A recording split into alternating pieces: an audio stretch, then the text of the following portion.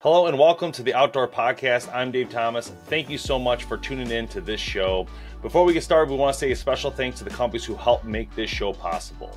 And those companies include Easton Archery, Gas Bowstrings, BURRIS, The Bow Hitch, Scott Archery, and Trophy Ridge. Also, special shout out to Deer Camp Coffee for keeping us caffeinated throughout the show and keeping us entertaining for you. The Outdoor Podcast was created and produced by bowhunterplanet.com. If you ever want to learn archery, please check out bowhunterplanet.com when you get a minute to learn the skills you need to become an archer or a bow hunter. Hey, and welcome to the Outdoor Podcast. I'm Dave Thomas. On today's show, we have a very special BURRIS edition of our story time with Cori Upper, who's going to tell you this really cool story. But before we do that, just a special thanks to BURRIS for sponsoring this video. Check them out online. They have optics for everything you can imagine, from guns to crossbows to bows. They have range-finding bow sights, which are a ton of fun. And if you haven't tried one, they're actually very helpful in the field. So check that out when you get a minute at burrisoptics.com. All right, let's get to this story from Cori Upper. Today, I want to share with you the story of the buck I killed in Indiana this year. 136-inch 12-point, my biggest buck to date, and got kind of a cool story that kind of goes along with it. So it all starts a couple years ago, actually many more years ago than that. Like back in, I want to say like 2013, 14, somewhere in there, my dad, he went on an out-of-state bow hunting trip out to Wisconsin. While he was out there, he shot a 151-inch 14-point trophy buck of anyone's lifetime. Beautiful deer. Field dress is just an incredible. It's like 5.5 years old. Something every bow hunter dreams of. And I was so happy for him that he was able to do that. And at the time, he shot it with this bow right here. It's a Struther Wrath SHO, like 30-inch axle bow, 60 pounds. Bow did a great job. So the story starts out a couple years ago. I'm down at my dad's visiting. I look up on the wall in the garage, and what do I see is the Wrath SHO there. And I asked my dad, I said, what are you going to do with that bow? Because I'm honestly, I don't think he's bow hunted since he shot that deer. I think it's one of those things like you climb Mount Everest or you win the world championship and you can't really do any better than that, and you kind of think, well, maybe I'm done. I don't know if that's the case or not, but I really don't think he's bow hunted since he shot that deer. So I asked him, I'm like, what are you going to do with that bow? And he was like, nothing. And I said, can I take it? Try and kill a deer with it? He was like, yeah, go for it. Take it. So I was like, cool. We get to, So honestly, I had it for a couple years, didn't use it, sighted it in the backyard, but when it would come to going out on a deer hunt, I was working with BowHunterPlanet, so I had a bow that I was going to use for them. Well, this year, I didn't have a bow. So I was like, what should I use? So I went down in the basement, and I've been kind of involved in the archery industry for many years, and let's just say I have a lot of bows. I think I've got 8 or 10 bows hanging in the basement. And I looked up and I saw the old Wrath SHO, and I said, you know what? I'm going to take that bow to Indiana this year and see if my dad's luck will carry over for me. And, well, lo and behold, let's just say that it did. And I was able to kill an incredible deer with this. But so let's kind of get into that part of the story. So every year we go for like the first week of November. Generally, we leave anywhere from Halloween to like the 4th or 5th. We stay for 8. We hunt for 8 days. We're gone for 10 because of travel. It's about a 9-hour drive to get down there where we hunt. But so headed down this year was going to be warm. Going to be 60 to 70 degrees during the day. Like I don't even know if it got into the 40s at night. So the deer weren't really moving and stuff like that. Our friends that hunt down there with us, they were sending us trail camera pictures, which we really didn't have much of anything for trail camera pictures. So, I mean, but hey, it's the rut, so you never know what's going to happen. So we get down there, we're not even really seeing any deer in the field. So it's the first day, and go out in the morning, really nobody sees anything. We're texting each other during it, sat till 11 o'clock. all I saw was squirrels. So I was a little down thinking, man, it's going to be a long week. And so went in for lunch, went back out about 3 o'clock, somewhere in there.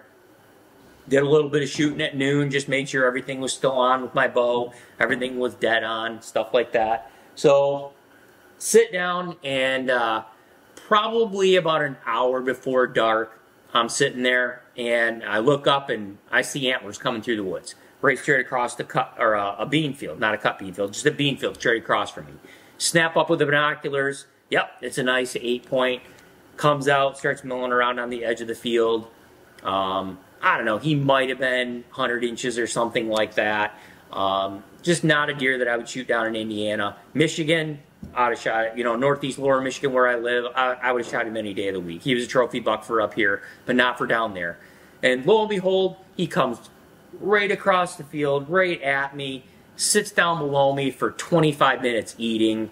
And it was really cool to watch. Got to see him do a lot of stuff. And a friend of mine was about 300 yards behind me, and he hasn't done a lot of bow hunting, and the deer came right down past me and headed right for him. And it would definitely be a good shooter for him as a first buck. So I was texting with him and kind of keeping an eye on this deer as it went away, and then it kind of went out of sight. And so I just kind of settled back in and kind of figured, well, that's the deer I was going to see for the night, and that was going to be over. Well, where I'm at, there's oak trees everywhere. It's pretty much just straight oaks. And to that time of year, all the leaves are down, so it's just squirrel, squirrel, squirrel, squirrel. I mean, constantly just crunching leaves everywhere. It's so annoying. to be honest, you constantly think deer are coming. So I'm sitting there. It's about 10 to 15 minutes before dark, and I hear crunch, crunch, crunch in the weeds, and I'm like, that doesn't sound like a squirrel. So I look back over my shoulder to my right, and all I can see is antlers coming through the woods. So I jump up, grab my binoculars, take a look at the deer, and lo and behold, it's a great buck. I don't know how many points it has at this point. All I know is that it's a big deer, and I got to figure out, he's probably about 80 yards away from me in the woods. So I start looking for my grunt call, and I got my binocular case here. I can't find my grunt call. I'm practically panicking. But eventually I find it, bring it out, grunt at him. He stops, looks in my general direction, and then turns and comes right to me. Honestly, I was kind of in shock. And right below me, there's like a trail coming into the woods, like a tractor trail. So I see him coming, and I'm like, all right, he's gonna be on the tractor trail. So I pick up the Wrath SHO, I come back to full draw, and he's coming right down the tractor trail at me. And I probably have him at about 20 yards, but he's quartering directly to me. And it's not a shot I want to take. So, and I don't want to injure a trophy deer like this. I have a whole week of hunting. There's no reason to take any kind of a risky shot like that. So I'm like, just wait. I'm saying in my head, just wait. You don't have to shoot. So he comes in, and he just keeps coming, and he's perfectly broadside from me now at about 15, 16 yards, but there's a tree that comes out in front of me. The most advanced range-finding bow sight is now even better. Introducing the Oracle 2 from BURRIS. Based on customer feedback, we improved the pin brightness control, refined the LRF adjustment system, and brightened the aiming ring. There's still no glass to scratch, fog, glare, or break, and the fail-safe 20-yard pin has your back no matter what. At the push of a button, you instantly get the yardage to target. Extend your ethical distance with the Oracle 2 from BURRIS. But Easton match grade shafts undergo a far more meticulous straightness check, with razor tolerance at both ends, the center, and the critical quarter locations. Discover the ultimate in precision and made in USA quality. Visit your authorized Easton dealer and pick up your Easton Match Grade Pro Shop Series arrows today.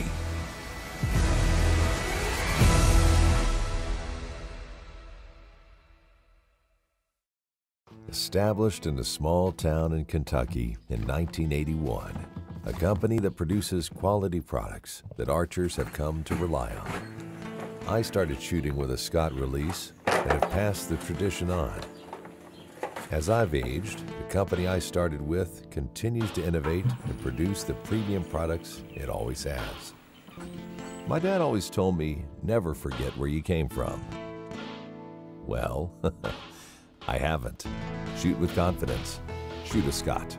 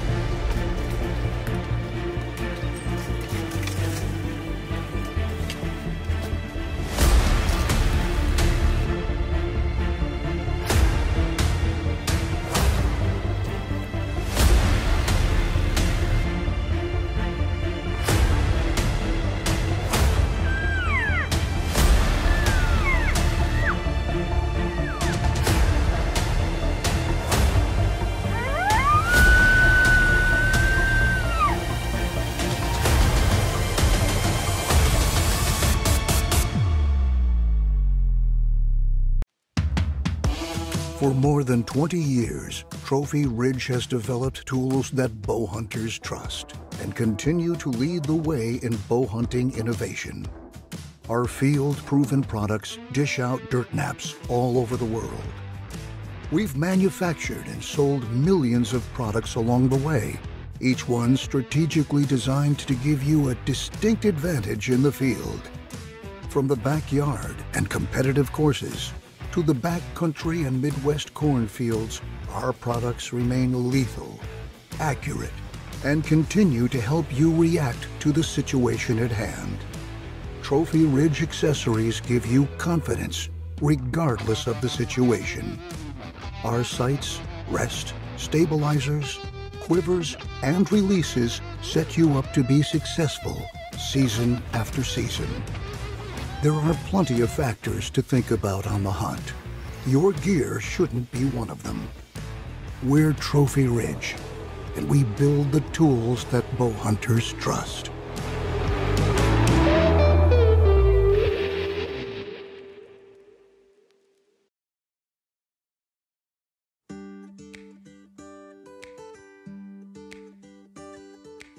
We are outdoors people, boating, fishing, hunting, and we are coffee lovers. My husband and I, we met at a coffee shop about 20 years back. So we've grown to love different blends, different beans, and different types of coffee. And throughout our time together, we decided that we wanted to create something for ourselves. So that's where this all came into play. And it's not just an outdoorsman, it's women, men, children. It's the community that come in here and they like it. They sit down at our cafe, they might have a venison hot dog, a cold brew coffee, and they enjoy their time here. And you can kind of see this in the video. And then the deer turns and he just starts walking, not quite right straight away from me, but slightly quartered away. And essentially he gets out. I had ranged the edge of the beans, and I think that's about where he was when I shot him, and at about 26 yards. So I laid right between my 20 and 30 yard pin, kind of right off that back rib where he was, because he was quartered away from me, and I let one fly, and the arrow hit, and it was a blue nocturnal, lit up like fire, headed right to him, and he took off through the woods. And just like any other deer you shoot, your heart sinks, you know. And because I can see now, I can see about this much arrow sticking out of him. And I thought, oh man, what did I hit? Why didn't I get any penetration or anything like that? Well, it turns out what actually happened was I hit the off shoulder. So I absolutely cleaned his clock. And so he ran away and he carried the arrow with him the whole time. So I could see the blue knock, you know, going down through the woods. And kind of some of the lower brush hadn't lost its leaves yet because the wind hadn't knocked him down yet. So eventually I lost the Luminoc and I couldn't, or the Nocturnal, I couldn't see him anymore. So, you know, that always freaks you out because you like to see him go down. So I'm listening, and pretty soon I hear crash. And I'm like, that had to be him going down. But you just never know. He's right over on the edge of where I knew there was a big hill, and I thought, did he just go down the hill? And that was the last thing I heard, and I couldn't hear him anymore, or did he actually crash and go down? Well, it turns out that's where he went. But what freaked me out a little bit too was because I hit him so high, there was no blood. I'm not joking, guys. Not one drop of blood. The arrow went in just to the left of the spine on the top of him, hit that off shoulder, and he took off. We kind of looked for like 50, 60 yards trying to find blood. Nothing. So it ended up just turning into a spread out and search. We headed off through the woods, and in 5 minutes we found him. So it was one of those high-low moments of every deer hunt, you know, where you're at first you're like, oh, I killed him, and then you're just not sure what you heard and stuff like that, where your mind starts playing tricks on you, when you know deep down in your heart you made a good shot and the deer's dead. So, but what really made this deer special for me was shooting that deer with my dad's bow. So, you know,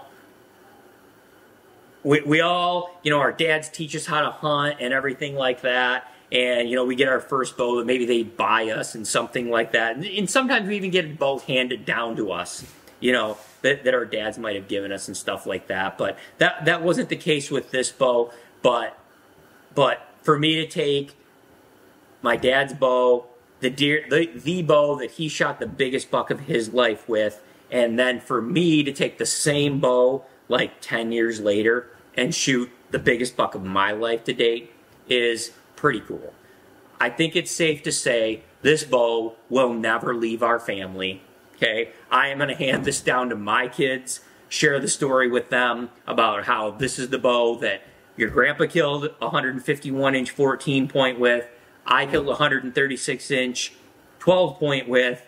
Now it's your guys' turn to go out and see what kind of a deer you can kill with Grandpa's SHO. So that's my story of my 2023 Indiana deer. It'll always have a special place in my heart because of the bow that I killed that deer with. So, hey, thanks for listening to my story. We'll catch you next time.